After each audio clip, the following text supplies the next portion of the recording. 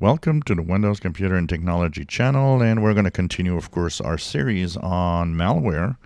And we talked about adware. Now we're talking about a type that you might not know about or hear often, fileless malware.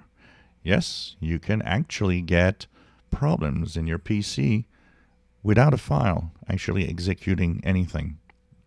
So how does it actually work?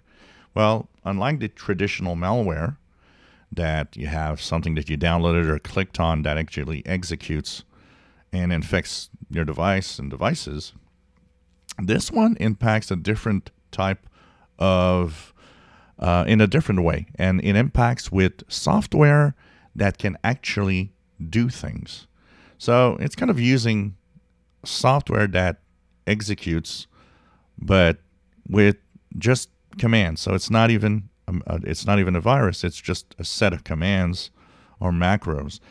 Ever wondered why when you open a file in Word, it always tells you that it either is in protected mode or there's all sorts of things happening? It's very simple. With the macros, and it's been one of the ways that a lot of viruses came in, a Word document can actually do things and modify your system, modify links, and do modifications that change what you see on the web and so on. It could be a set of commands that executes within the Powershell. Actually, it seems that almost 40% of global malware is fileless, meaning that's a set of commands running in some app, and 40% of them is from the PowerShell.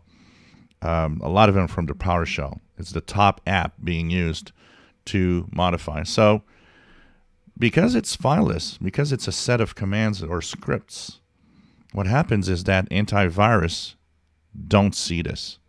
Most antivirus will let this go through because there's no file to scan, and you can send a set of commands and be okay. It doesn't know if the set of command that it's doing is legitimate or not, and so it makes it very, very difficult. One of the best ways to actually change this and make sure that these fileless malware don't execute, especially if you're in a business field and you have business computers with a lot of people, is to make sure that when you create your user accounts, that instead of the administrative accounts in the accounts, you actually create in these accounts, you create new accounts that are workers cool and or simply accounts that are driven by a lower rate. So instead of administrator, like you see here, what you do is you add someone, but you add someone that doesn't have the same privileges. So you'll add someone that will have just a user account. The user account, because it's not an admin, cannot execute anything. It won't work.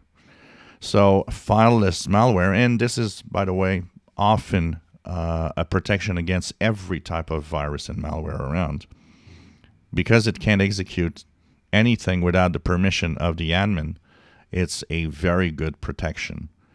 And actually, if you had to tell me I'm going to give a computer with admin to somebody with a good antivirus, or I'm going to give somebody a computer that has just standard user rights with no antivirus, you're way more protected with just the standard user rights without an antivirus, because you can't run anything without the admin's permission.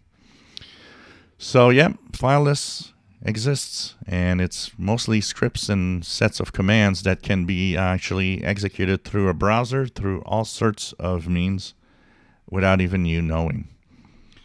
If you enjoy my videos, please subscribe, give us thumbs up. Thank you for watching.